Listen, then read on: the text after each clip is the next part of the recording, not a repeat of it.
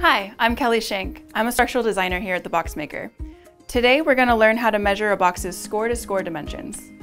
We're going to be measuring an RSC box today, which is the most common box style. To measure a box from score to score, open up the structure and lay it on a flat surface. Use a pen to mark the scores of the box. This is where the box folds. You may need to fold a panel slightly to find where the true crease is. You'll want to mark the vertical and horizontal scores. Starting at the 1-inch mark for accuracy, use a tape measure to measure the length, width, and depth of your box by measuring the distance between the marked scores. Your measurement should be in inches, rounded to the nearest 1/16. Remember to subtract 1 inch from your final measurements to get an accurate recording.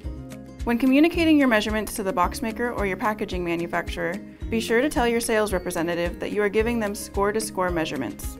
To learn more about custom packaging, be sure to subscribe to our channel and follow the BoxMaker on social media.